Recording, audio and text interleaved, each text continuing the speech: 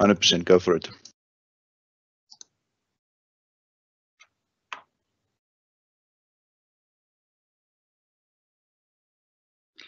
Good afternoon, everyone. Welcome and thank you for joining us for the GeoDiv second online lecture. My name is Brett Markides. I'm a committee member with the GeoDiv responsible for organizing these lectures. Today's online lecture will focus on site investigation, Easter eggs, secrets, as well as some hot tips. Myself, I'm pretty interested to find out what will be said about Easter eggs. Before we start the lecture, I just want to run through the program for today. Dr. Vermeulen will shortly give his presentation. Unlike our previous online lecture, where we held the Q&A till the end of the session, we will in fact open the Q&A from the beginning. After each of Nico's sections, you will be able to post questions to Nico. We will moderate and respond to those questions as we can. New to this online lecture, we will have a bit of an interactive section where you can take part in a live quiz or questionnaire, but Dr. Vermeulen will give more info during the presentation. In total, we've allowed about 90 minutes for today's session. Just as a bit of interest, this online lecture had over 250 RSVPs. I think that's really awesome. Okay, I think most of you already know Dr. Vermeulen and he probably needs no introduction, but for those of you who don't know him, Nico Vermeulen grew up on a gold mine on the West Rand goldfields in the 70s and 80s. From an early age, he showed an interest in mechanics and computers. During school holidays, he could be found in the mine planning offices developing Lotus 123 spreadsheet solutions to optimize mine development. It was therefore no surprise that he completed a master's degree in computational geotechnical engineering in 1994, and then went on to obtain his PhD in 2001 on the state and composition of gold mine tailings. Prof. Eben Risp played an instrumental role in cultivating a lifelong passion for tailings and testings of soils. Nico served as a senior lecturer at the University of Pretoria in 1995. As fate would have it, in his first year, he lectured to a number of students who have since become key engineers and directors of Jones and Wagner. He later joined the Jones and Wagner geotechnical team in 2002, along with Peter Day and Gavin Wardle. Nico remains an academic at heart. He presents regular in-house training lectures dealing with topics ranging from critical state soil mechanics, numerical methods, advanced use of spreadsheets and programming, to philosophy, and even Einstein's theory of relativity. Nico is an EXA registered professional engineer and is also registered as a UK chartered engineer with the ICE. He is currently pursuing certification as an arbitrator and is a member of the Association of Arbitrators in Southern Africa. He has developed a keen interest in engineering dispute resolution and forensic geotechnics. To balance his professional and family life, he works hard to perfect his somewhat diverse hobbies, including meccano construction, Lego robotics, and competitive online gaming. And with that, and with the hope that we won't have any load shedding, touch wood, I hand over to Dr. Vermeulen. Thank you, Brett, and thank you to the Geotech division for having me this afternoon. It's a pleasure to be presenting on a topic that is very close to my heart, and I hope that this afternoon I will be able to share with you something old, something current, and hopefully something new that will be of value to all of you. As Brett said, I would like to do this slightly different to the normal way of presenting, and that's by way of the fact that I'm sitting here in front of my computer screen and I have no feedback or interaction with you as the audience. Fortunately, we can allow questions and comments to come through via the chat function. And I've discovered this magic little button in the settings of Teams that allow audience interaction, that is appropriate clapping of hands and cheering at the right times. So with all of that in place, hopefully this will go down quite smoothly. So the presentation will be presented in two platforms. The first is just a normal PowerPoint presentation, which makes up the main part of the proceedings this afternoon. But secondly, I've also added a Mentimeter platform, and that will allow you as the audience to participate. Now, originally, my intention was to bring the interactive parts into the presentation at appropriate times, but I am aware of the fact that there is a slight delay because this is a live event. So to try and circumvent some of the problems that we might end up with, I've decided to do all the live or the interactive parts bits up front, and then I will bring in, as you will see later, the results as we go through the main presentation. So without further ado, hopefully on your screen soon you will get an information page that gives you the website address for Mentimeter, worldwideweb.menti.com.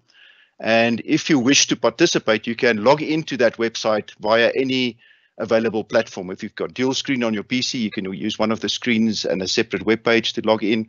You can also do it on a tablet, smartphone, or laptop.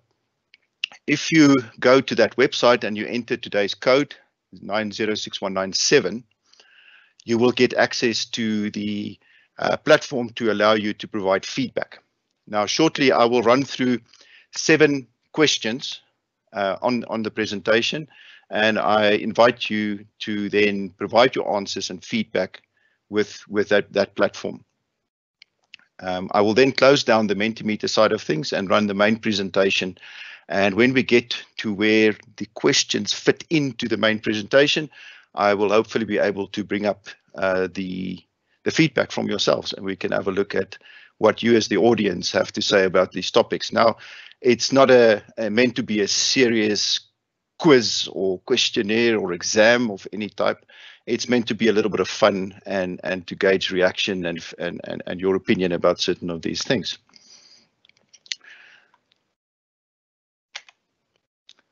So first question up is, and I would just like to open the voting, there we go, is I would like you to give me your opinion of what a box standard simple geotechnical investigation should cost and how long should it take to be able to present the results to the client.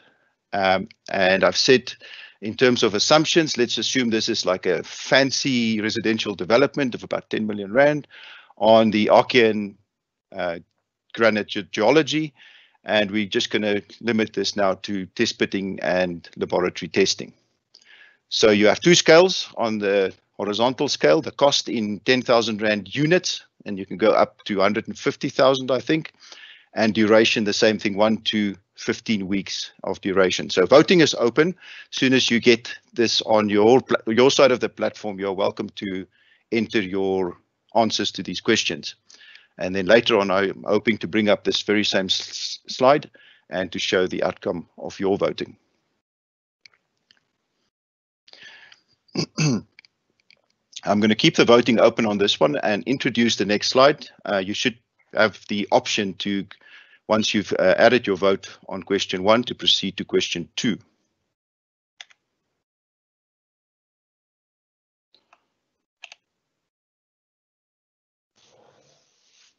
In the second part of my presentation, I'm going to look at some desktop activities as part of the site investigation process. And what I would like from you is to rank or prioritize the list of activities that I've provided in the question there. And you have a total of 100 points that you can allocate amongst those various activities. So the one that obviously gets the most points allocated to it should drift up to the top of the list and vice versa towards the bottom of the list.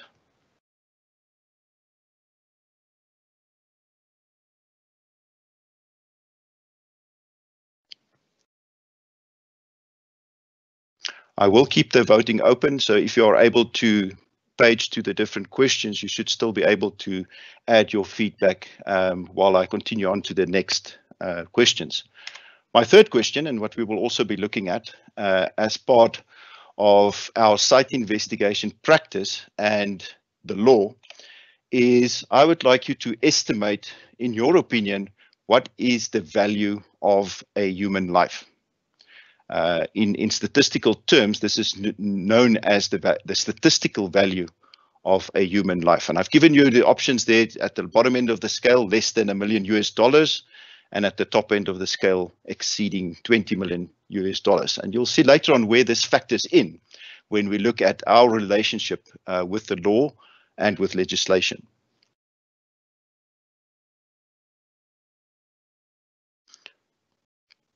I see some feedback, a question asking whether this quiz is anonymous. I believe that you have the option. The default is that it is anonymous, but you're also welcome, if you want to add personal details or your name there. But I think by default, you get allocated an anonymous identity in answering these questions. Next question, question 4, is also still on the topic of the law and site investigations. And the question here is, legally, how deep are you allowed as a geotechnical practitioner to enter into an excavation, and that would typically be a test pit, without providing bracing or shoring to that excavation, and without battering the sidewalls of this excavation to a stable angle? This is a question that has come up many times, and over the past decades, the legal requirements have changed. So my question to you is, currently, what is the legal maximum depth that you're allowed to enter into a test pit without providing shoring or battering? A normal standard test pit investigation for profiling and sampling in situ.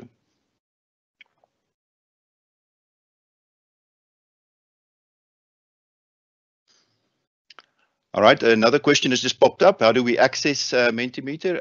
On each of these slides at the top, you'll get the website address, www.menti.com, where you can just add the code 906197, also displayed at the top of the slide, and you should be able to access the quiz. Moving on to question 5, still looking at our relationship with the law. My question is, as a geo-practitioner carrying out site investigations, are you liable for civil actions? In other words, actions in contract? Are you liable for civil actions outside of contract? In other words, in delict? And delict means here it's something that you do, conduct that is done that is wrongful, and in our terms normally is measured against either intentional wrongfulness or negligent wrongfulness. Third option there, are we criminally liable? And then lastly, maybe a little bit of an outlier, are we exposing ourselves to a life sentence, or in the worst case, death penalty and possible execution?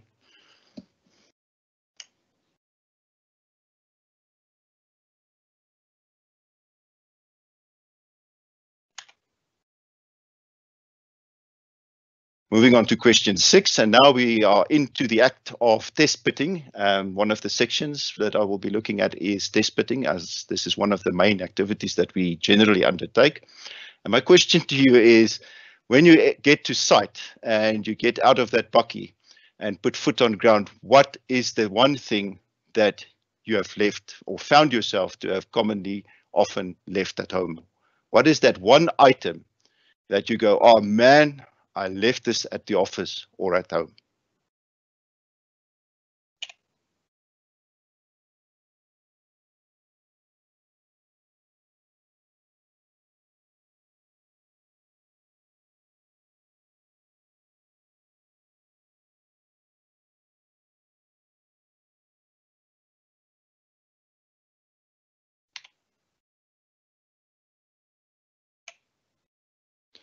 And then my very last question, we look at one of our common site investigation tools, something that should be part of your standard toolbox, and that's the dynamic cone penetrometer, or the DCP, or as some of the older people will refer to it as the CBR penetrometer. My question to you is, what have you used the DCP for in the past? As a site investigation tool, have you used this to determine in situ CBR, bearing capacity for footings, for stiffness estimates and settlement calculations?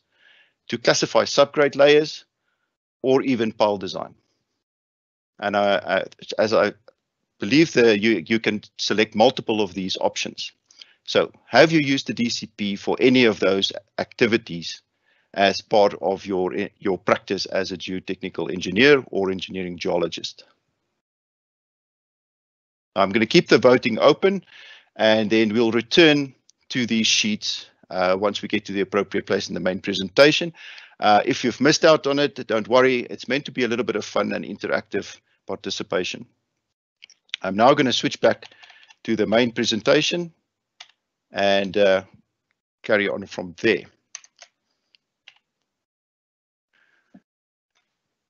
Right, so the contents of the talk today, as you may have guessed from these questions, are going to look at topics such as the planning, design and procurement of site investigations, the part of the investigation that we do in the office, the desk study. We're going to look at walkover surveys of a site, then look at our relationship with the law, the act of test pitting as a site investigation practice, and then lastly, we can have a look at sampling for laboratory testing. Adjacent to this talk is a sister presentation or sister lecture that then goes on to the further topics of laboratory testing, in situ testing, and also instrumentation. Now, to make things a bit more interesting, I've tried to allocate these icons in the slides where I believe they are relevant, and they tie into the main topic or title of the presentation for today. So a thumbs up I'm going to give to what I consider to be a hot tip or a rule of thumb. Now, in the second presentation on laboratory testing and site in situ testing, these rules of thumb play a far greater role. But even in today's presentations, there will be occasional points that I will highlight as let's say, a hot tip.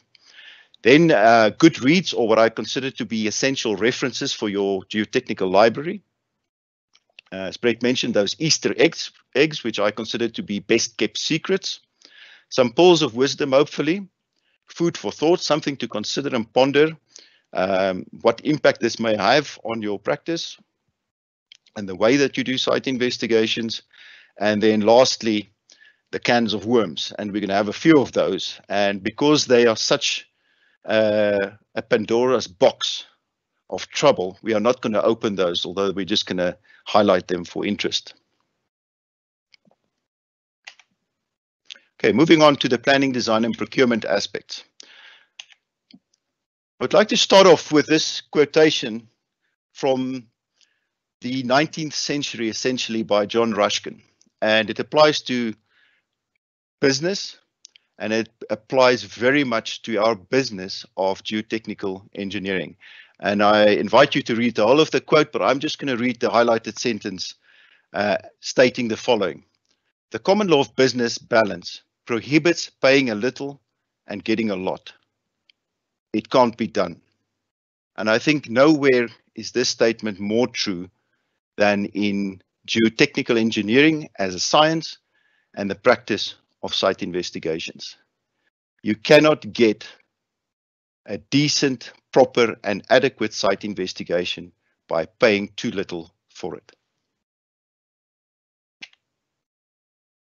So what is the moral of the story? I think one of the problems that we face is that if you are an investor or a developer, you're going through this line sort of trend of argument. So first of all, if you have money, you can make money.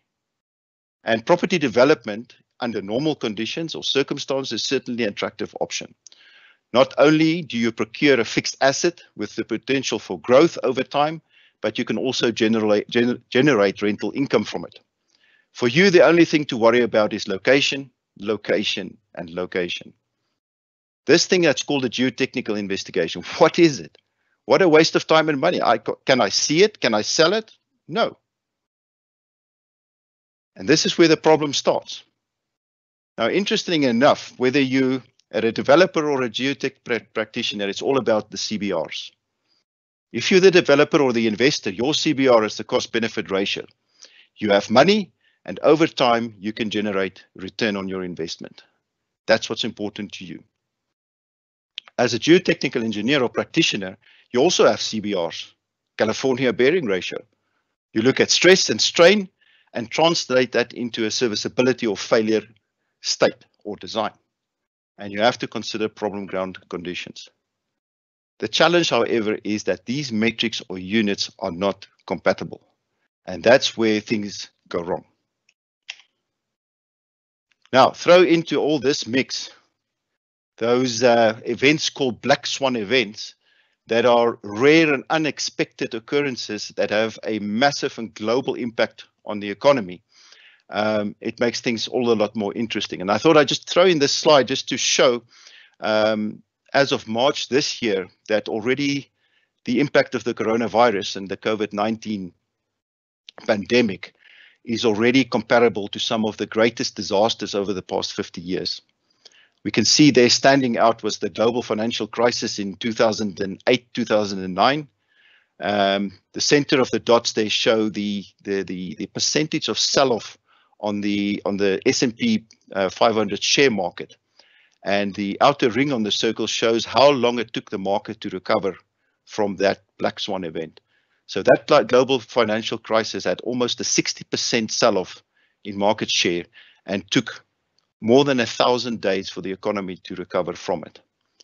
As of March, we can see already COVID-19 has had an impact of 30% of sell-off, and it's completely unknown how long its impact is going to be felt by the economy before we're back to the state where we were. But let's focus on something more normal. And I've took the liberty of using an example that was presented by Tim Chapman of Arab. And I've tried in my slides to provide you all the references and web links wherever possible. So Tim's hypothetical example is actually a comparison of the CBRs. It's relevant to the year 2001, which is now very long ago, but I think it still provides relevant information in terms of the situation, even as it stands today. The idea here is that you are an investor with about £100 million, and you're looking at how to generate income or return from it. On the right-hand side, the option is to invest in a bank institution, maybe a bank deposit, a fixed interest loan, or even equities.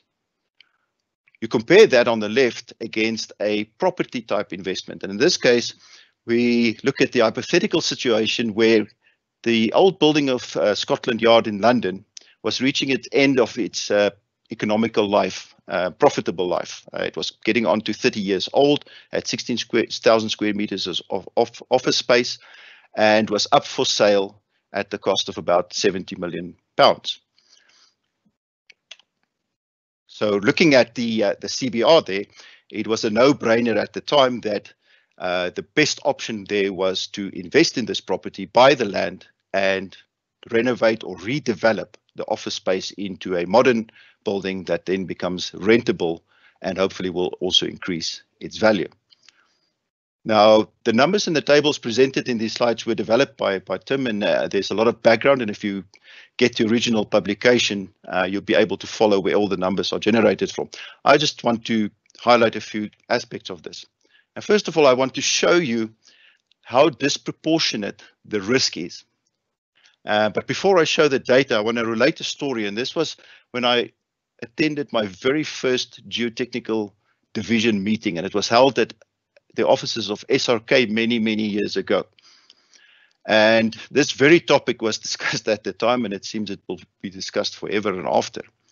And I remember Hollings Norton then, while he was still in South Africa, standing up in the meeting, and this is the lasting impression I had from that discussion.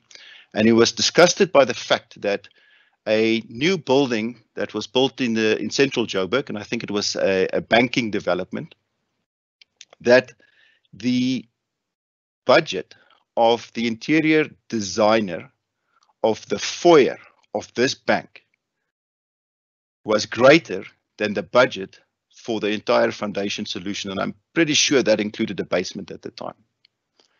And I always thought to myself that, that just doesn't sound right. Can it be?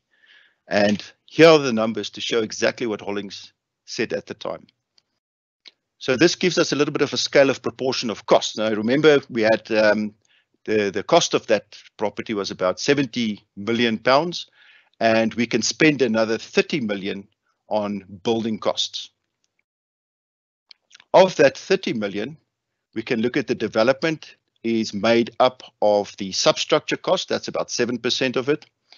Then the building, the structure, the frame, floor, walls, and roof is another 35% of that cost. And lo and behold, highlighted in yellow there, the finishes and services amounts to exactly the same percentage of the building cost as the structure itself, another 35%. And then add to that another 23% of fit out, and that makes up the 30 million construction cost of redeveloping this building into a new lettable asset. Of that 7% of the substructure cost, that is made up of 73% spent on the basement structure, 25% spent on the piles and the pile caps, and a meager 2% on the site investigation. Now, if we work this back to the original building cost, that site investigation at £40,000 makes up about 0.2, and that's being generous, 0.2% of the cost of the building of that 30 million. Now let's look at the risk. So the top part there summarized the cost. That's the purchase price, about 70, the building development cost, about 30 million. Should a 1 month delay be incurred, the additional cost associated with that could be as much as almost 600,000 in interest for financing this project, maybe another 150,000 for the main contractors for costs, additional investigations, redesign and reworking of the building, and maybe another 60,000 for changes to the foundations themselves, the piles. If we ignore the other additional costs, and these can be significant, these costs are costs associated, they are consequential costs associated with loss of production, and that could be massive. Missing something like a property rental cycle or even a critical season such as the Christmas holidays. And also ignoring the costs associated with dispute and legal costs. This translates to a potential loss. And what Tim did is he said, let's say a £40,000 investigation, let's skimp on that, and let's say we did a £20,000 investigation. The potential impact of that cost saving of £20,000 could translate to almost £1 million for 1 out of every 5 projects. Or if you average it out, about £200,000 per month on average for all projects. And that's the magic number. That's what puts this whole thing into context. A R1 saving on a geotechnical investigation could cost you at the end of the day 10 to 40 times that. And that's why it's so important to involve and bring the geotechnical practitioner into the project as early as possible, and to make sure that appropriate and adequate investigation is carried out for the particular development. Now, this sounds all onerous, but let me give you some examples of the symptoms of a sick industry. So there in 1983, the National Economic Development Office, and these are all UK based, did a survey of 5,000 industrial buildings. Of those, 50,000 overran by at least a month.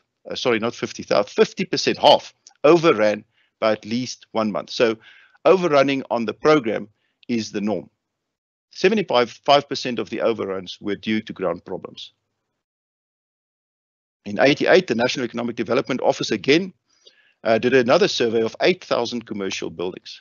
33% overran by more than a month. And another 33% up to a month. 50% of those overruns were due to unforeseen ground conditions. Unforeseen because of inadequate investigation. And then a little bit more recent, 2001, the National Audit Office did a survey of public projects in cities and found that 70% were delivered late and 73% overran the tender price. Something is seriously going wrong. It is going so wrong that in the UK, Her Majesty's Treasury publishes what is called the Green Book. And it's meant to give advice on optimism bias. And that's just the English way of putting it nicely. That should be read as the tendency for project costs and works duration to be underestimated. This is a formal manual that is published by the Treasury that tells you by how much you must make allowance for a project to overrun, either on cost or actually both cost and time.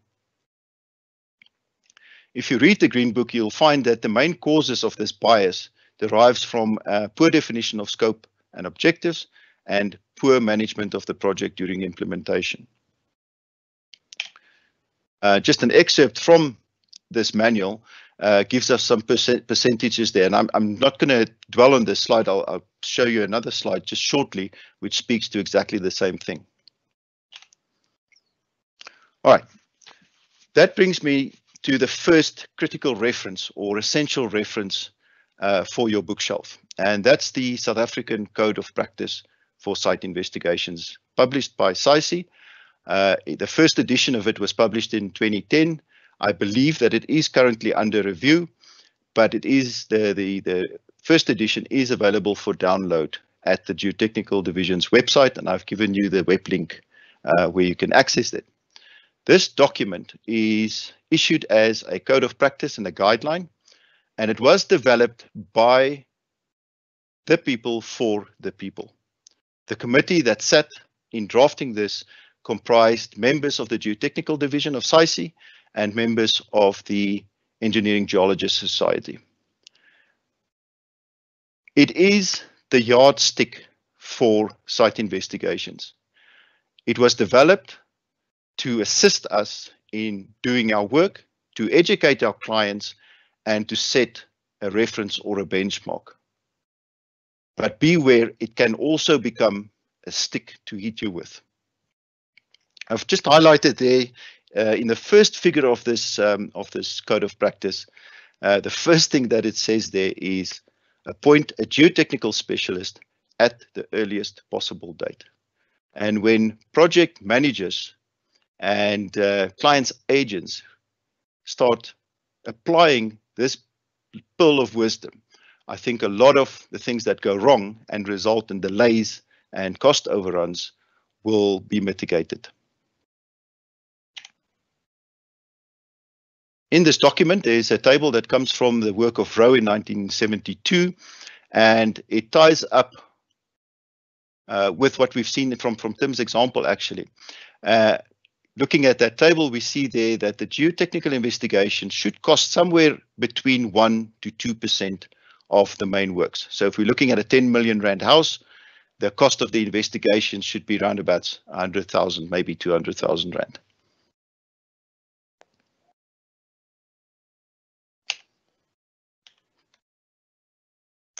So maybe it's an opportune time, and I'm going to show the results for our survey.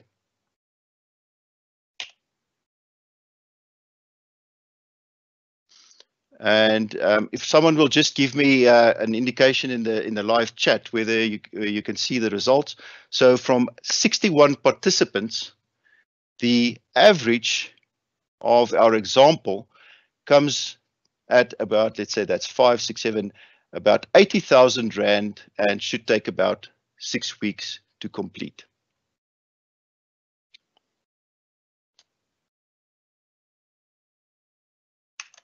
And that 80,000 fits in very nicely into this bracket of about, let's say, 0.8% to 2% of the development cost. So the second piece of literature that I would encourage you to get, and again, what is really helpful about this is that the authors, Chris Clayton, Matthews and Simons, has made this document or handbook available online free of charge.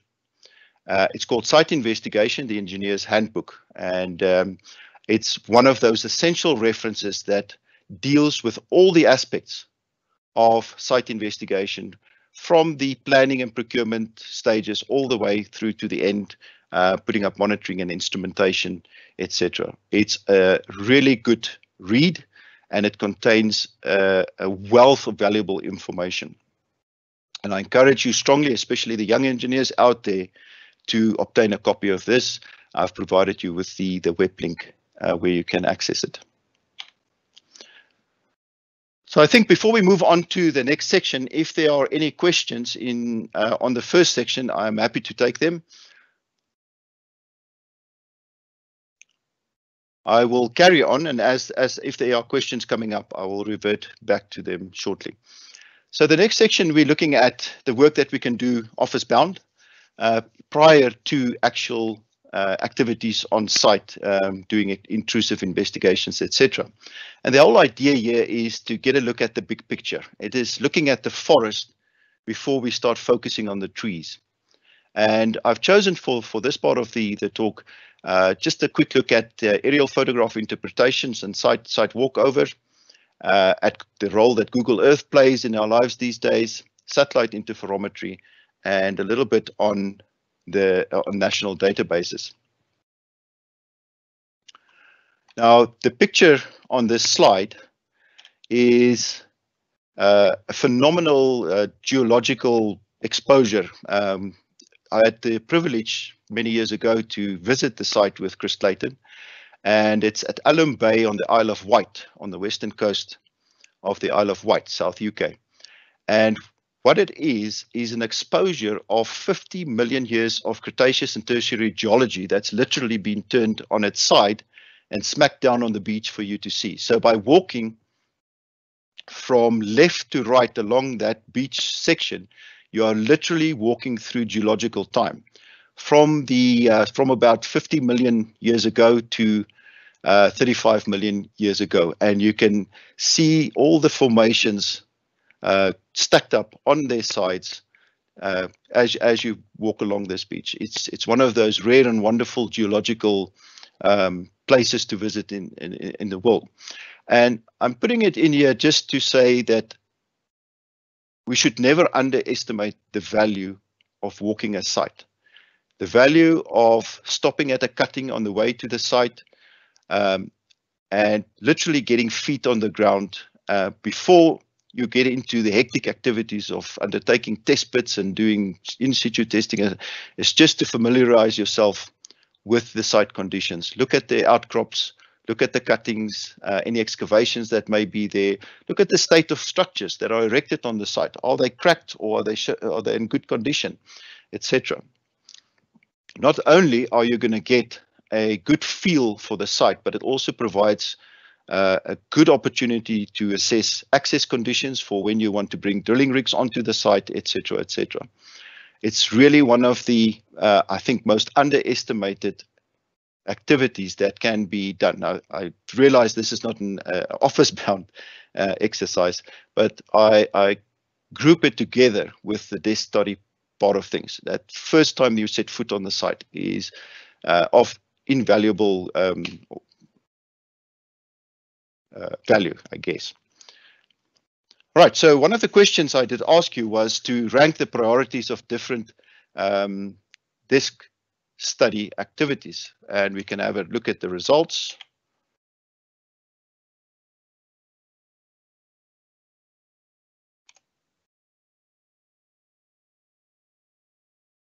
And there you have it. I'm hoping this is coming up on your screens from your own poll, and I had 52 responses there. I think you are in absolute agreement with the value of the site walkover activity. Second top of the list, we have geological mapping and publications, old reports, and then topographical mapping, Google Earth, aerial photograph interpretation, and climatic data. And I would tend to agree with this ranking almost to a T, with one exception. And I hope to illustrate that to you in the next few slides. And that exception pertains to the aerial photograph interpretation side of things. Right, I believe that APIs are a little bit of a dying art. In my time at Jones & Wagner, have been very privileged to work with Brian Antrobus, our senior engineering geologist, for many, many, many years. And I cannot explain to you the value of an aerial photograph interpretation that is done by Brian right at the start of a site investigation project.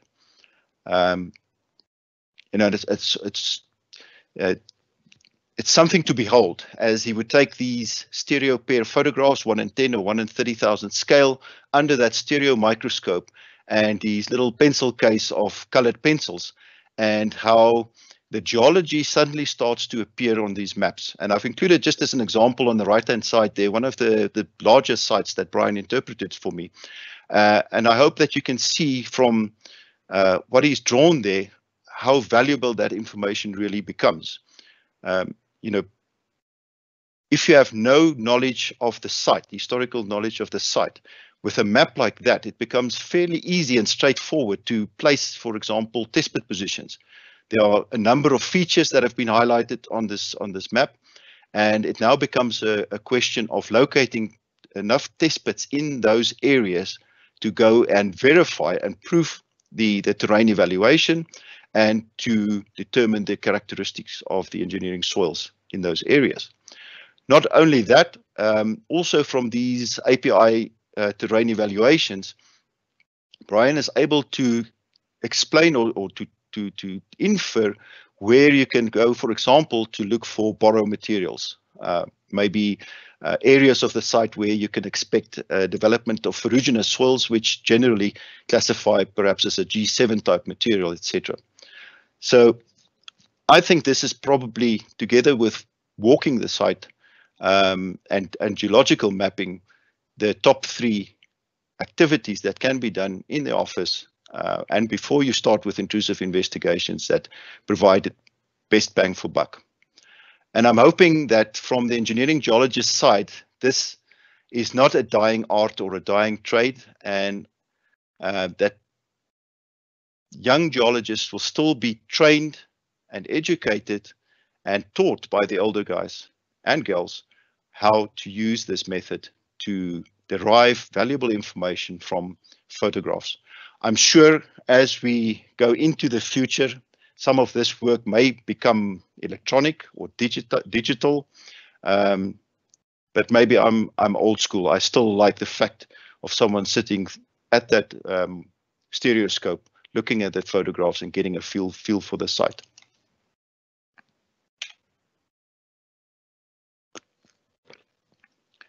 With that kind of information, and maybe the point I want to bring up with this slide is the tremendous value of working in an organization, and I'm using Jones & Wagner as an example, but I'm sure all the major consultants, the situation will be the same.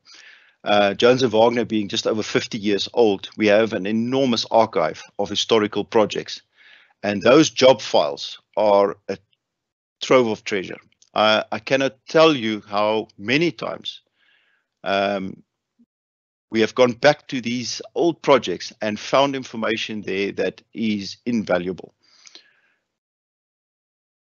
The map that I've shown in the background there is a local, how can I put this, is a custom, that's the right word, is a custom geological map that was developed by Brian Antrobus and Jeff Matthews way back when, by walking the site, mapping exposures, mapping contacts, outcrops, etc. And many, many decades later, we were able to use this map to develop and design a geotechnical investigation for a fairly large structure. And having access to this kind of information is incredibly useful.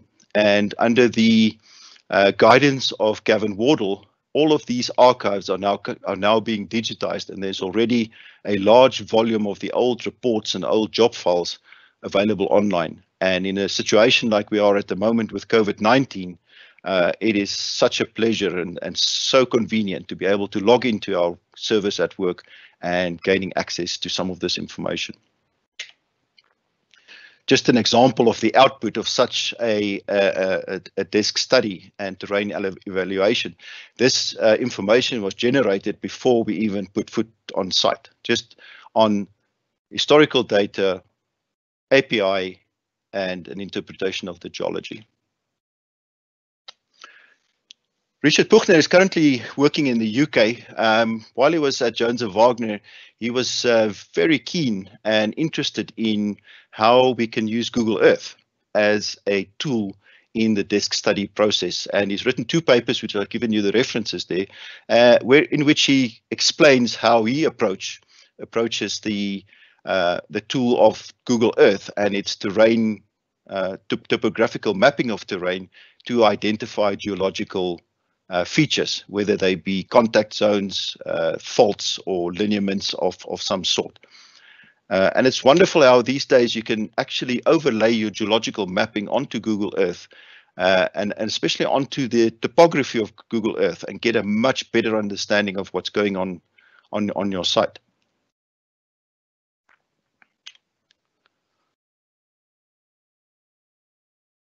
Not only that, one of my other interests is geomorphology, and how that is a key to understanding the materials that you may encounter on a site. And I was so impressed when I read through the recent report that was published by the expert panel that undertook the assessment of the failure of the Cadia tailings dam in Australia. And our own John Waits was one of the panel members. And in that report, in fact, these images were taken from the investigation report, and they show how geomorphologically the site had developed through the ages, and how this understanding of the geological processes have fed into an explanation as to what occurred on the site, and how to expect the materials to behave, whether they be the weathered products or the bedrock components. If we add that understanding of geomorphology to the power of Google Earth, things start to get very interesting. And I think we are privileged these days to have access to technology that allow us to do mappings like the one that is currently displayed on the site there fairly easily. The gaming industry obviously is driving this, because gamers obviously insist on photorealistic graphics. And if you're a historical gamer, a historical battle needs to be accurate to the most incredible detail. So a lot of the development of these visual tools are being driven by gaming on the one side, and by BIM on the other side, building information management systems, where clients and engineers are more and more working in a fully interactive 3-dimensional environment in bringing to life designs. And just imagine how great it would be if we can take, and this is also one of my key reads and favorite books, is by Fuchs and Griffiths, Understanding Engineering Geomorphology. And in this book, they have these models of different geologies. And it's now so easy and simple to translate those models into, for example, a overlay of a Google image in a topographical sense, like I've showed in the middle there, and then to be able to, in a much better way, understand visually what you can expect on a site like this. This example that I've shown you is just simply this coastal road constructed on what I consider to be a very risky slope.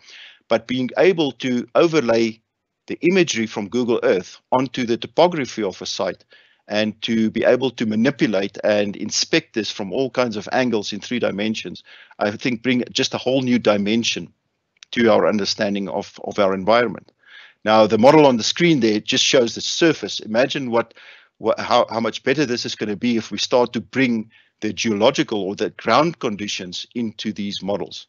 And I don't think that's far-fetched. So far down the line in the future, we're basically at the cusp of being able to produce these models as part of engineering projects. Just as an aside, another example of the value of Google Earth is a case where a contractor came to Jones & Wagner and employed one of our senior structural engineers. And the problem was that this contractor was being sued by a homeowner. And I can't remember the details of the project. It was either road building or pipe laying, in the road, in a public street. And as you would be aware, these big compactors cause quite a bit of vibrations, and those vibrations obviously can cause some damage. And this particular homeowner was suing the client for damage to his property, including damage to his boundary wall.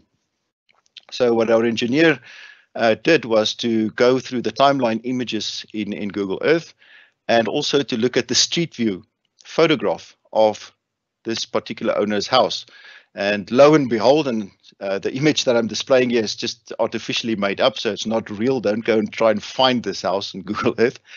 But what he found was that even before the construction started, the very same crack that the owner was suing the contractor on was already evident in the wall. And with that evidence, the whole claim just fell through and the contractor got away there.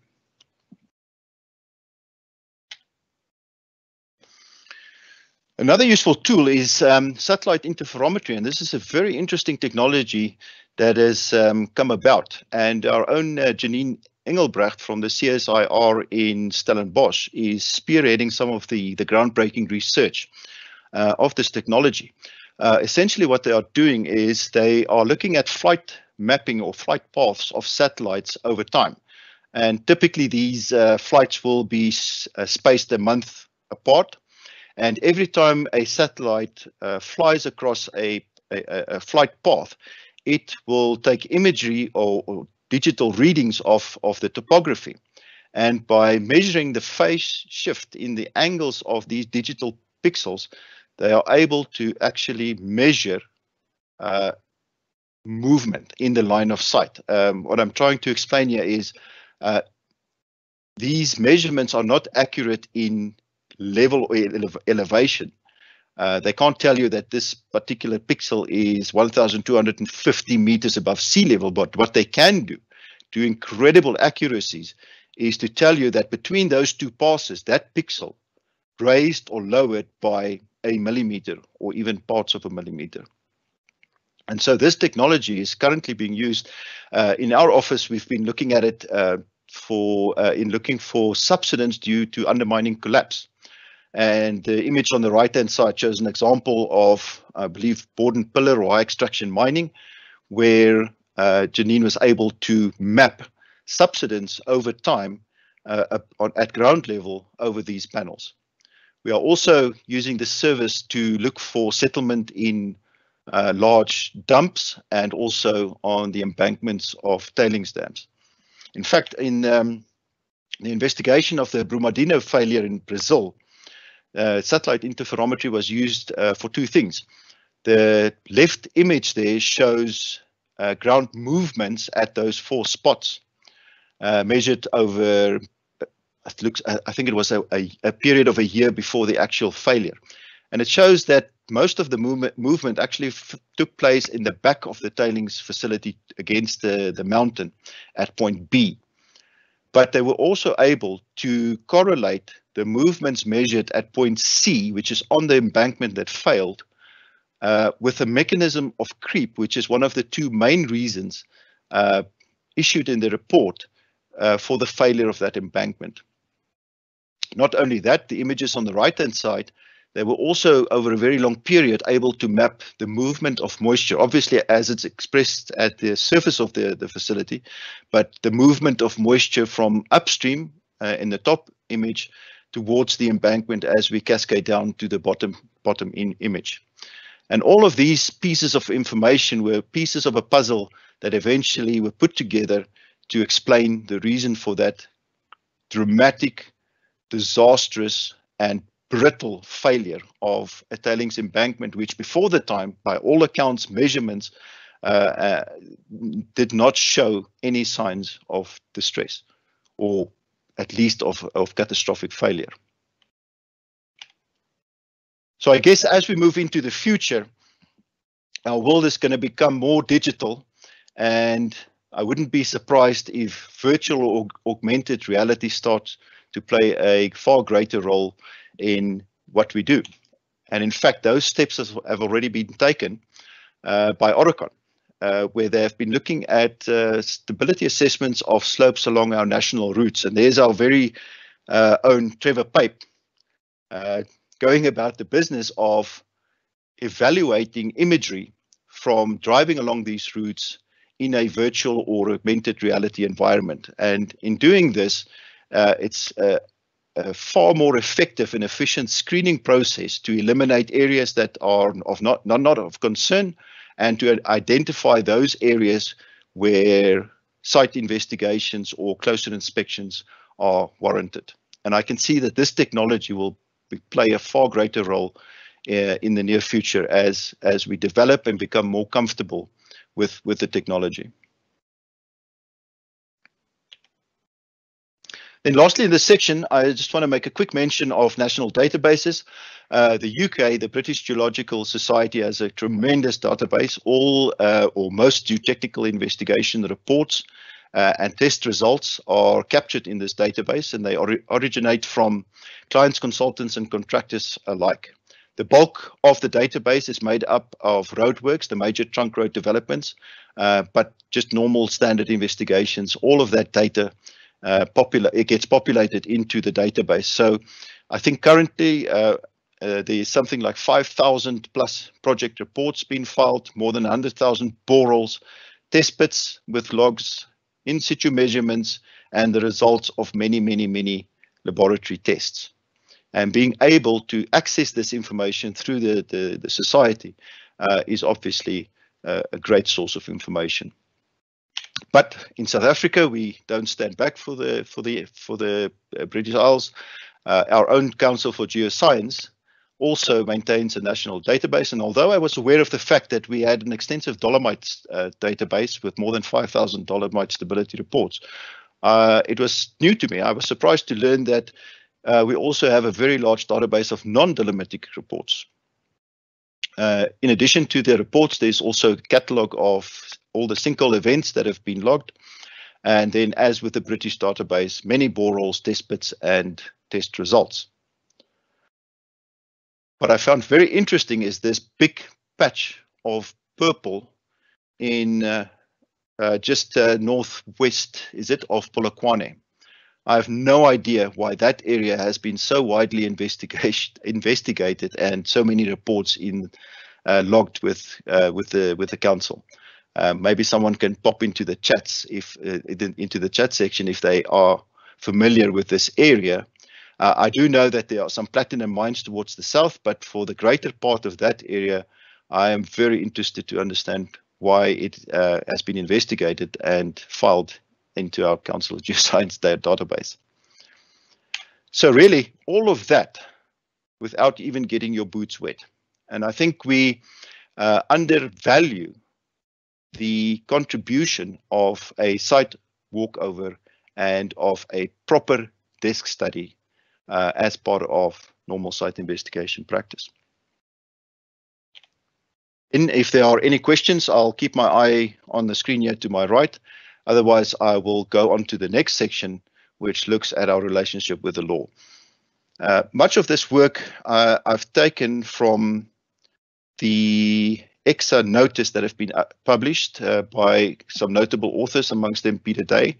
And but before we go there, let's have a look at your estimate of the value of a human life.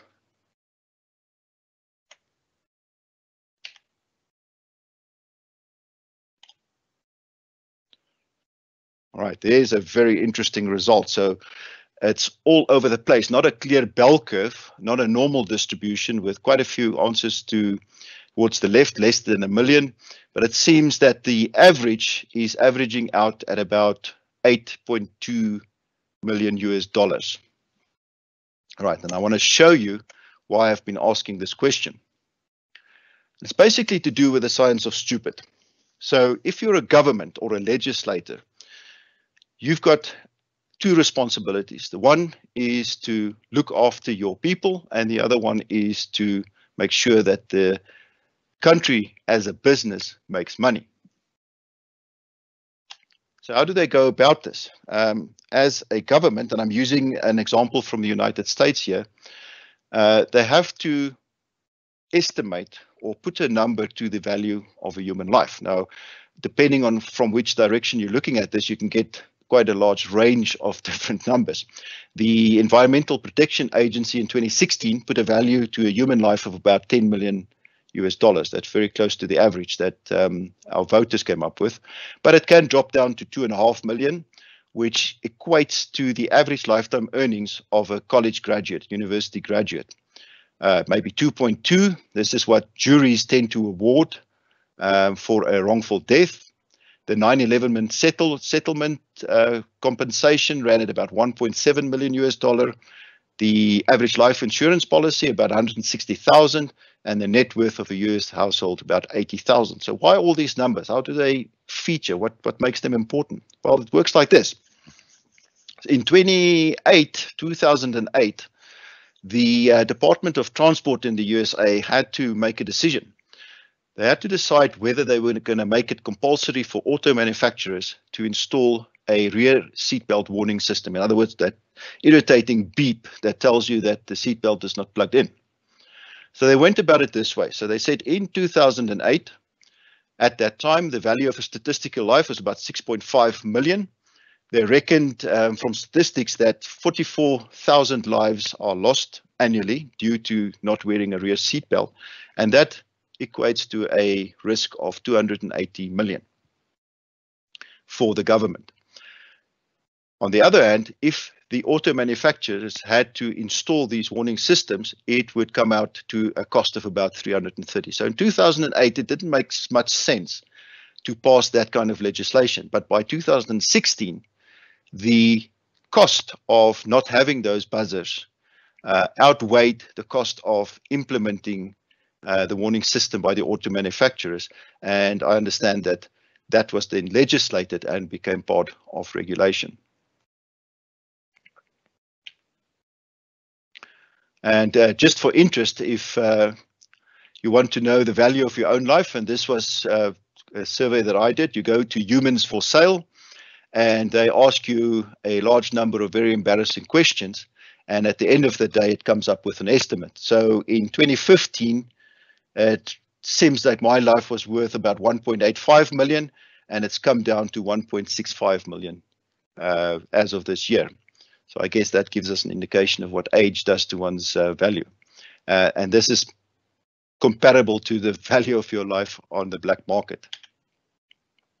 All right, so let's look. We now understand where this legislation comes from and what the purpose of it is.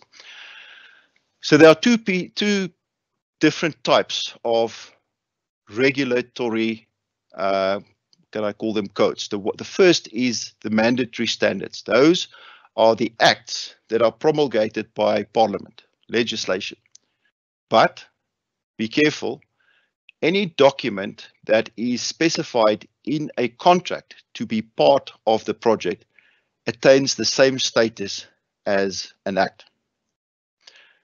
From our regulations, the first one that is of importance is the National Building Regulations and Building Standards Act, Act 103 of 1997.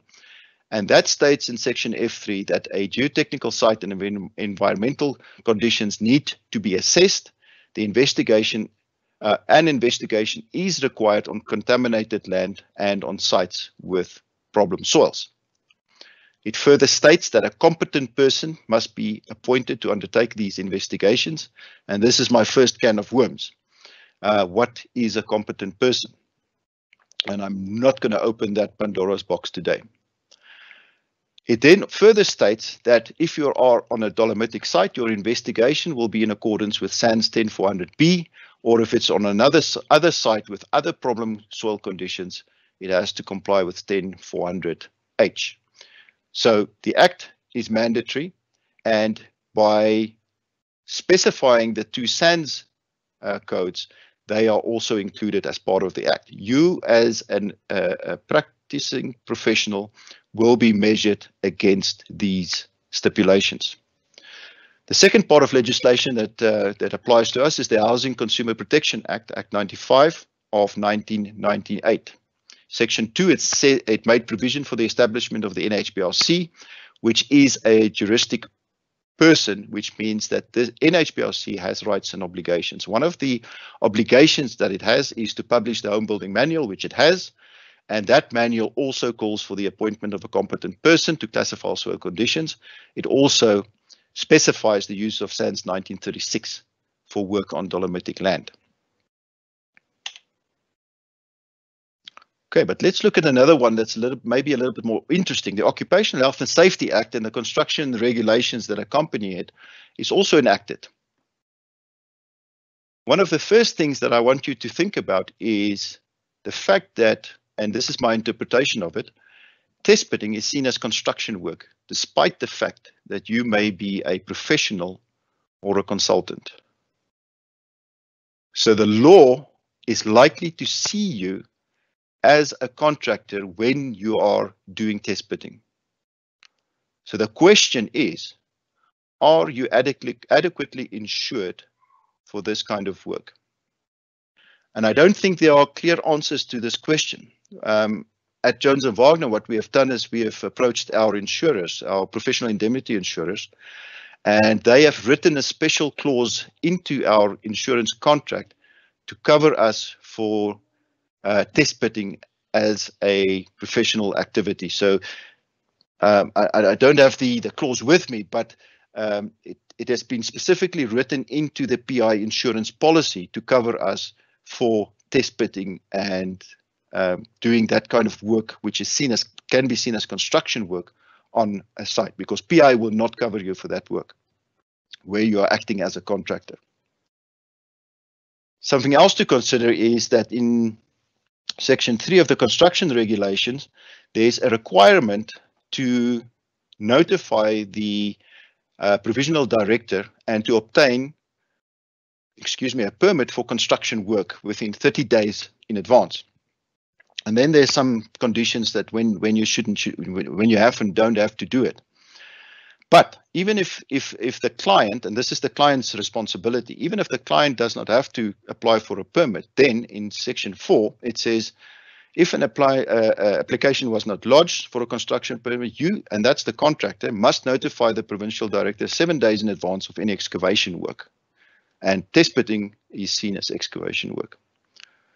The reason why I'm hammering on this point is that later in a sort of a pictograph, I'm going to show you the concept of what I consider to be stacking the probabilities.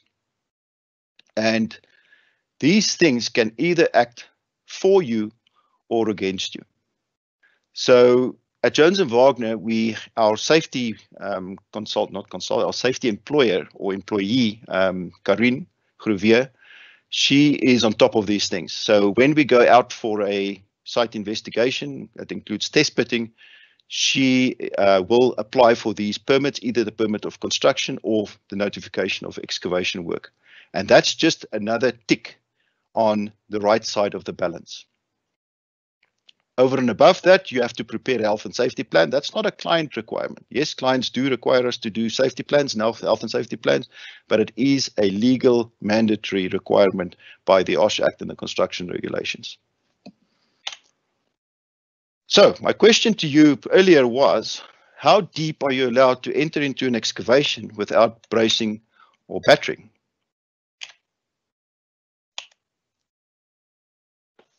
And here are the answers, and I hope that you can see them. By far, the majority of the 68 participants, and votes are still coming in, voted for 1.5 meters. And I know where this comes from.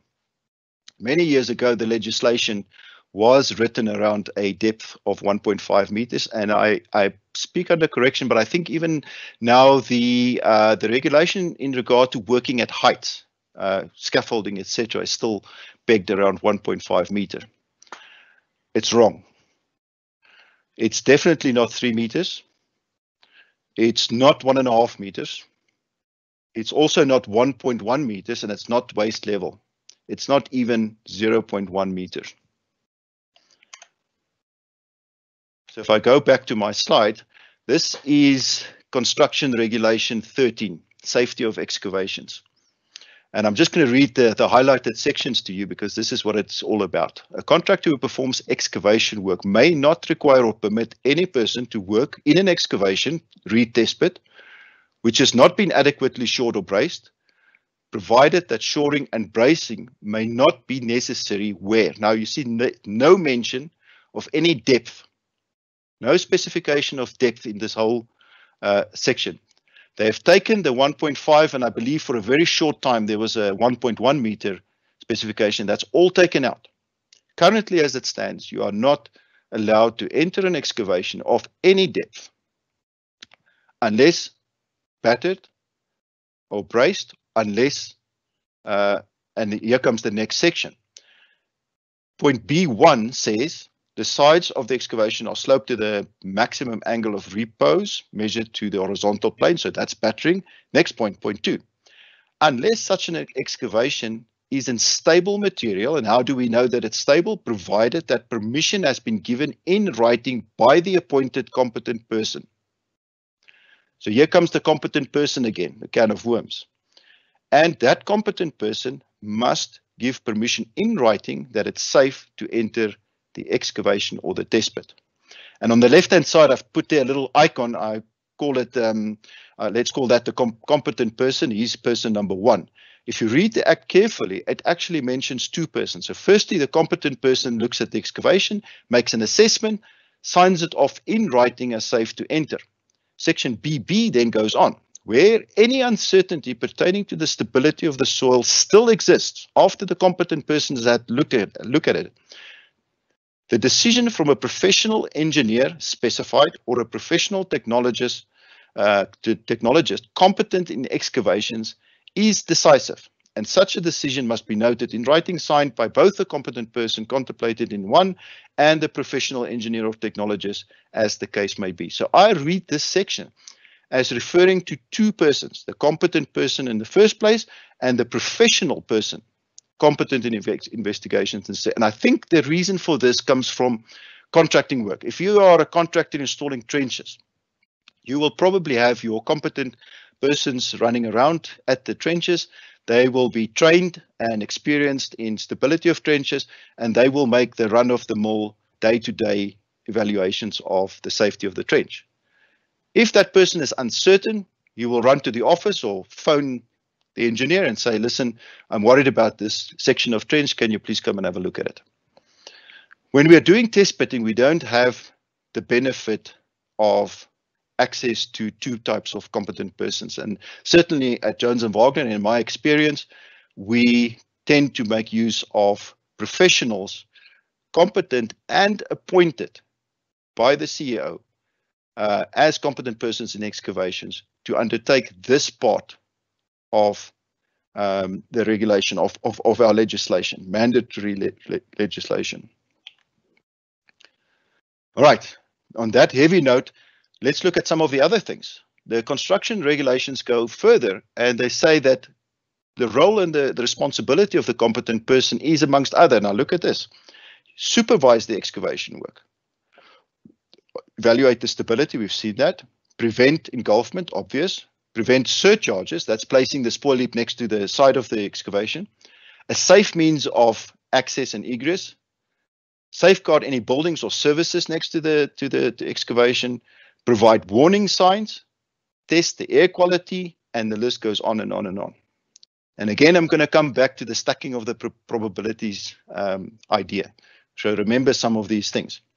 So personally, I am sometimes responsible for making the written appointments as delegated by the CEO of competent persons under my management at Jones & Wagner, let's put it that way. So what I've done is to set a bar for young engineers and engineering geologists, and it's made up of the following requirements. Professional registration. So either a PRN, SINAT, Eng-Tech, or technician. So first requirement is for professional registration. I do that because it shows a certain amount of responsibility and dedication to your profession. Secondly, I want to see a logbook of your field experience. So every time a young engineer or geologist goes out to site, he's got a little printed booklet, And I'll show you an example of that shortly, where they fill in the details and the person responsible on site, the competent person, signs that little sheet. And these young engineers build up a file of these sheets of site investigation experience. I want to see experience in different geologies, and typically what they do is populate a Google Earth KMZ file with pin marks all over the country and wherever they've gained experience in different geologies. Attendance of training events such as today's lecture or some of the lectures that are presented by SAICE. And then lastly, a letter of recommendation from the person's immediate supervisor who's come to know him, has spent time with that person on site, and has advised her throughout that development. All of this information gets put together in a package, reviewed, signed off, and the appointment made, stacking the probabilities. So here's some examples, what I call our get out of jail free cards. So you read there that the construction regulations requires signage at excavation. So at Jones & Wagner, we've got these clapper boards, and you throw it in the back of the bucky when you're on site next to the test pit. Just put up the sign. It says caution, men in excavation. Ticks that box. We also have a record with every site file in every person's toolbox, and in there it's got provision to note in writing and sign off each test pit that gets entered. So for each test pit, you can see there in the background, there's date, time, test pit number, the results of the inspection, either safe to enter or not safe to enter, and signed off by the responsible person on site, stacking the probabilities. Then a little training record, that's that sheet, just as an example to show you what goes onto that. And these things together, as I said, make up your personal file of your knowledge, experience, and training, which culminates in an appointment from the CEO as per my or your senior recommendation. Right, that brings us to question 5. And my question was, as a practicing geoprofessional, what are your risks? Are you at risk for civil actions, in contract, in delict, criminal actions, and imprisonment, or even death penalty? Let's have a look.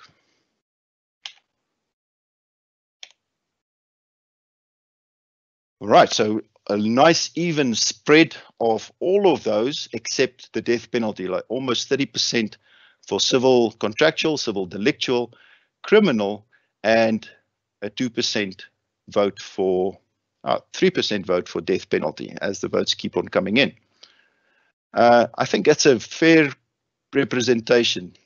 So what I will do, if I can get the right screen up, is I'm going to skip this slide and I'm going to go to my pictographs. All right, so let's have a look at these different actions against the geo-practitioner.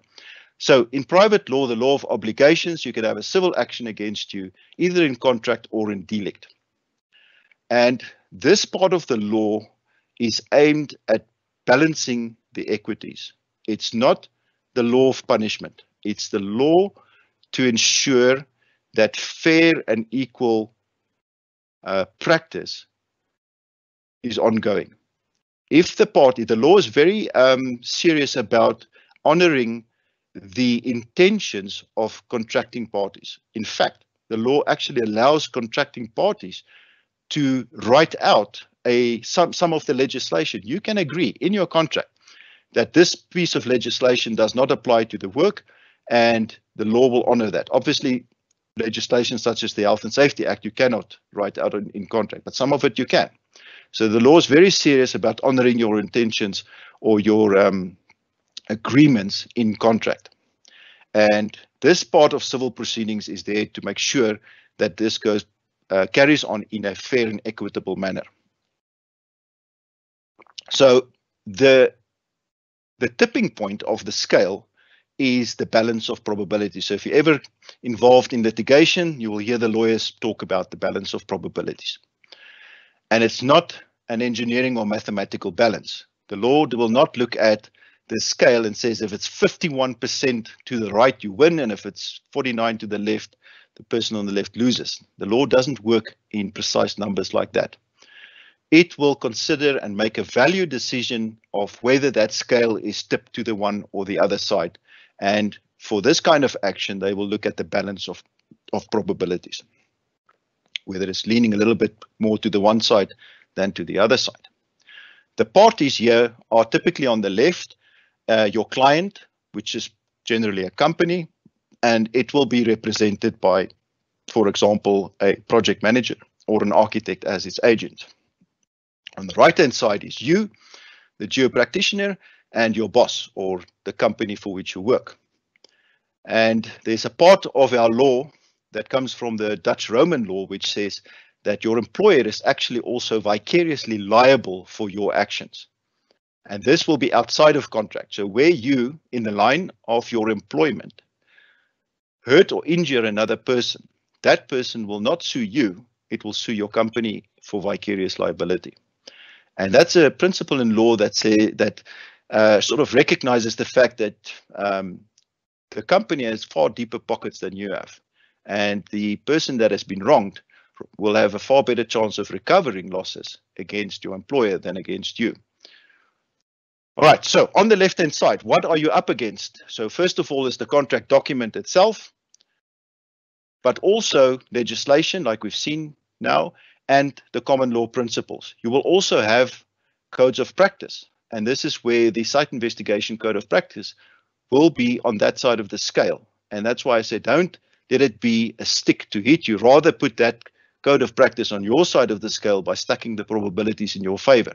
Do the work according to the site investigation code of practice, or have a very good reason why you are not doing it that way and be able to defend it. And lastly, you will be up against what in the law is called the bonus pater familias, or the reasonable person. But because we are professionals, that reasonable person is elevated to the rank of reasonable expert. And those are the experts that will be providing opinion and witnessing in a typical court case or arbitration. On your side, you have to stack the probabilities, first of all, by making provision for incidents through insurance, whether that be professional indemnity insurance or contractors all risk insurance, by the company stipulating rules and policy of good practice and safe practice, just encouraging best practice all the time, and through training and supervision of its employees. And this is the delicate balance that will be looked at and evaluated in a private civil action.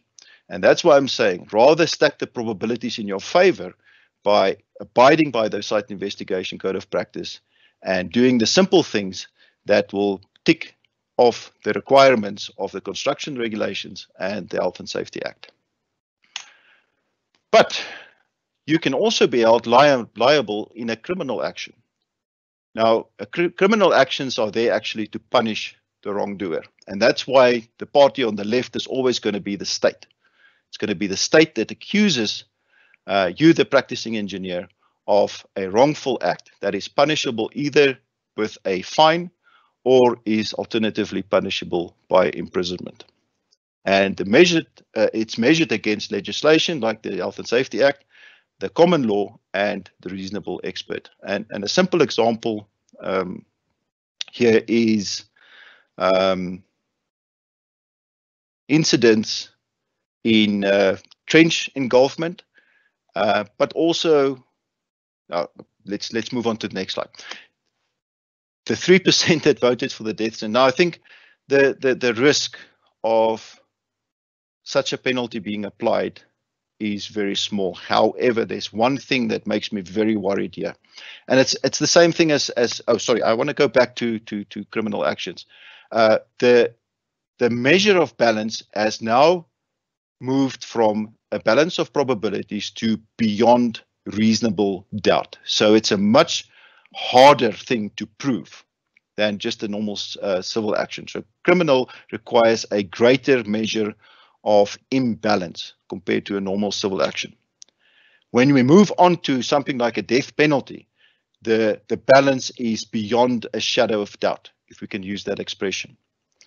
Although I think this is a small risk, what I want to make you aware of, and if you look at the picture of the globe there, all the countries in red in that picture still has legislation that makes it permissible to execute or give the death sentence and execute a person, and who actively does executions.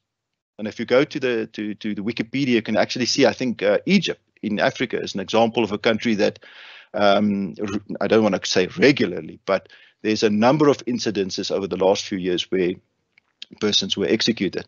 And look there, our neighboring country of Botswana actually is one of the red countries. The next color there that's of significance is the orange, and those are countries that, although they have legislation in place that allows the death penalty, they do not actively enforce it. But I think it's just important to be aware that if we are working outside the borders of our own country, in our African neighbor states, that you are aware of these types of risks. And maybe I know I'm going to run horribly out of time here, but just an example, I was doing a project in Nigeria, and the contractor had a number of young guys on site to do supervision works. And one of these young boys fell in love with a local and broke curfew at night, took a work bakkie, drove to the adjacent village, and ran over and killed a pedestrian on the road. You do not want to be in that situation. Excuse me. Right. How serious is this? Well, if this slide speaks for itself. In both America and in the UK, people have been imprisoned or sentenced to jail for trench engulfments, for deaths in collapsed trenches. Right, lastly in this section, we spoke about mandatory legislation, but there are also guides of good practice that pertains to geotechnical investigations. And I've just listed them there. I think you are aware of those, but just in case, I think it's always a good thing to be aware of what documents out there will be used or can be used as a measure of good and best practice as far as site investigations go. All right, Brett, I am running out of time. And I foresaw this, and that's why I did ask Brett if it would be okay if we do not have sufficient time to go through all of these slides, to be able to have a second session to finish off the last two parts. And he said he doesn't see any problem from the Geotech division side, and certainly from my side, I'd be more than happy to follow up and to complete the next two sections, which deal specifically with test pitting, and also with the act of sampling, the more practical side of things, compared to the more legal and document side of things that I have discussed today. But hopefully, I've given you something to think about when you pack your bakkie and get ready to go out to site.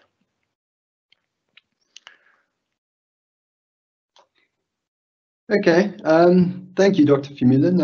I think this was a really, really interesting and entertaining lecture. I think, yes, from the GeoDiv side, we can definitely look at putting together a second part of this afternoon lecture, and I will chat to the chairman and secretary. I don't foresee any issues with it. I think it'll be really good to have a session 2, if we can call it that. Okay, so basically from myself and behalf of GeoDiv, thank you very much for putting this together. I know it's a lot of time and effort, but we really, really do appreciate it. It looks like we're on about our 90-minute mark. We've maybe got 2 minutes left, but I would say maybe we can take 2 or 3 questions from the attendees if there is anything. And, maybe let's look at 5 minutes of questions, and after that, we'll close out if that suits you. Perfect. Thanks, Brett. No problem with that. What I'll leave on the screen there is one of the slides from the next section, which shows you my idea of what the geotechnical practitioner's toolbox should look like from tier 1 to tier 4. But yes, I'm happy to try and answer any questions. So I'll keep an eye on the Q&A for anything that comes up. Perfect, thanks. Okay, so to the attendees, please post questions if you got them, and Dr. Vermeulen will try answer.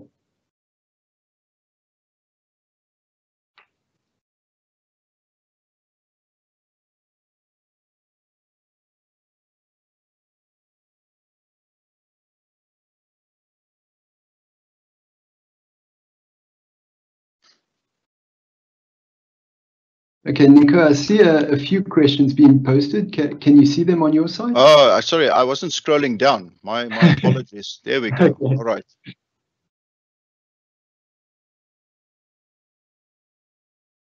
All right.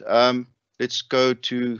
I've published one, so it asks there: is there a standard or a guideline for determining how many boreholes and how deep these should be on a particular site? What limits the depth we should drill boreholes?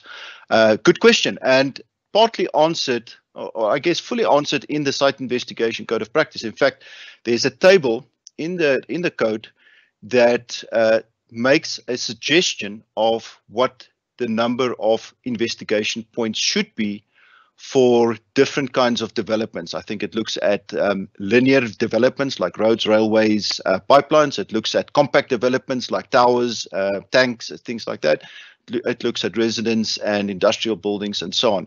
And for each of those, it suggests for a preliminary investigation how many data points you should be looking at, either per structure or per area. And then going on to design level investigation, how many points are required. But there's also a section that then goes further to explain what are the principles that you take into account when designing a geotechnical investigation, because it's virtually impossible to hang all your design on a table like that. The variability of the ground conditions come into play, and the complexity of the geology comes into play. The occurrence of problem soils are really something that you have to take into account. How deep should you investigate? What I can tell you, and what you should never do, is do a pile design on a TLB testbed. And as crazy as that sounds, I am ashamed to say that it is a regular occurrence in our industry. Perhaps not as much in more recent years, but certainly something that is really not on. To answer that question is you have to look at the geology, you have to understand the ground conditions, and secondly, you also have to take into account, and this is something that comes out in the next sections of the presentation, is the depth of influence of your structures. A large area structure will have a much deeper influence. A small contact area structure, like for example the wheel of a truck, has only got a very small contact patch and therefore a limited depth of influence. So you have to design your investigation to address the requirements in line with the geological conditions and the development envisioned, if I can put it that way.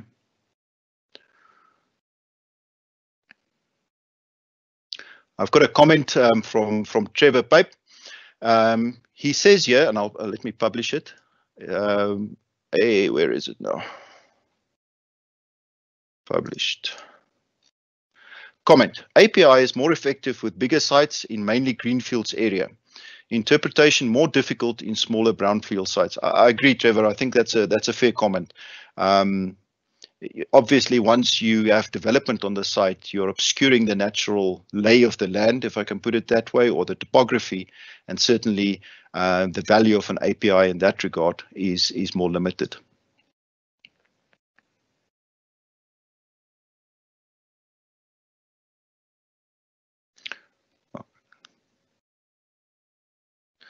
All right, I've got a comment from Nino saying, just to remind me to mention the JCC databank. Now, I'm going to be embarrassed to say here, Nino, that I'm not aware of this, but I will certainly look into it. I'm assuming that that's the Joburg City Council databank of information. So another valuable source of info when you embark on an investigation.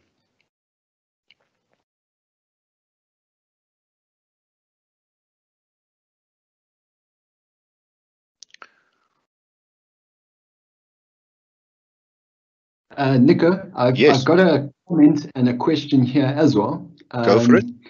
Okay, the comment is agreed. A second session would be great. Thanks to Nico for a very informative lecture. The lecture began by highlighting the financial value of GI. Is this something you feel you still have to convince the clients of? Yes.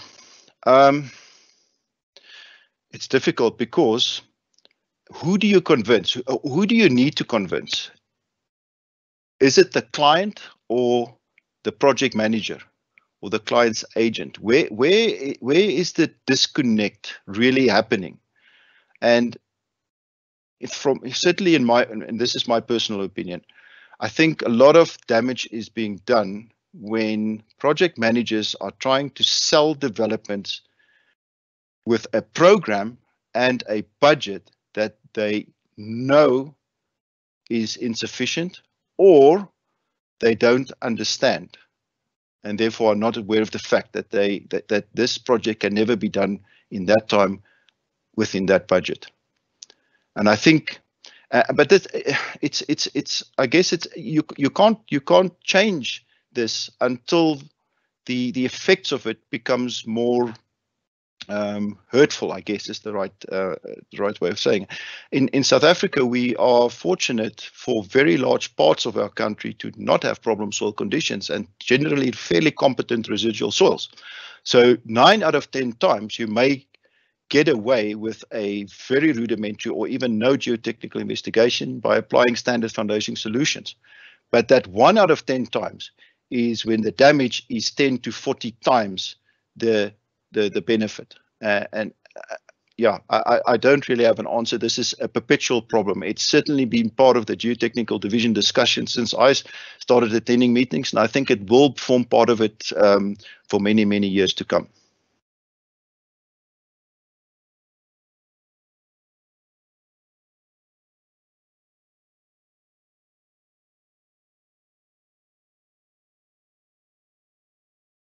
I've got an answer here from Anonymous pertaining to the database, the Council for Geoscience, and that pink blotch in the northwest. It says here, the reason for high density of GCS data in the Mokopane area is because of an existing mine called Mogalakwena. I suspect that they share a lot of the monitoring data with the council, and the area has is also underlain by dolomitic land.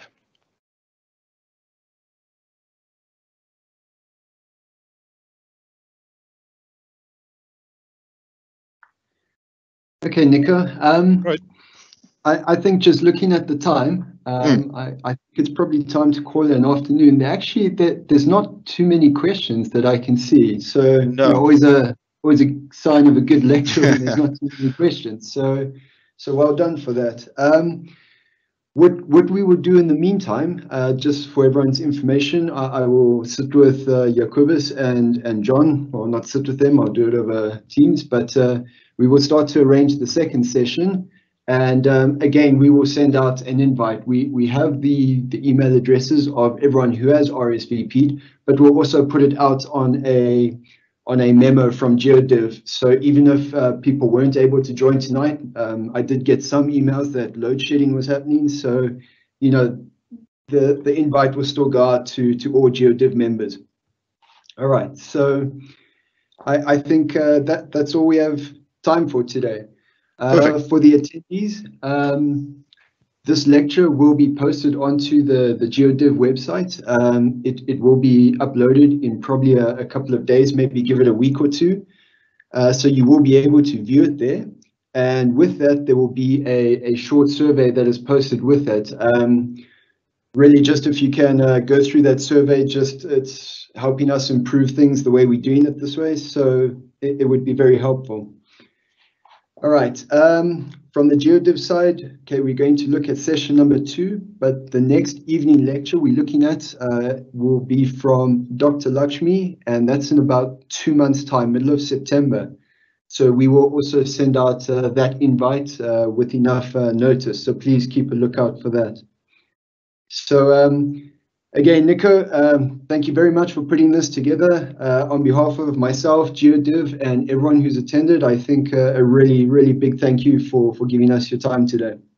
It's just a pleasure. And if we do have an opportunity to carry on, I'm looking forward to what now becomes the more practical and fun part of site investigations. Perfect. Looking forward to it. Okay, so that's it. To all the attendees, thank you for joining us this afternoon. Have a great evening further and keep safe. And bye for now. Cheers from my side.